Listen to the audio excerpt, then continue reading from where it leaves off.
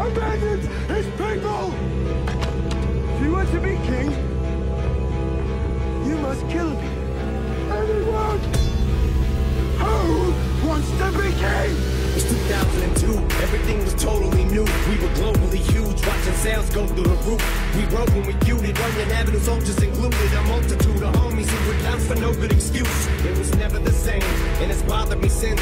And the farther we drift apart, the more awkward it gets. The more time goes by, the more life happens. And we gotta be men, we got responsibilities. Plus we don't say how we feel. I feel like this is what got us in the debacle we're in. Man, when you gotta stick it thin, but it's almost as if sometimes we're not even friends. Which reminded me, bitch, Rockstar was the shit. D12 haunted, wish I could've did more to try talking you in. You're coming up off it, I know it wasn't my fault, but part of it probably is. I think of all of the trips to BET and the rappers I wish the people that politics with. It's getting hard in this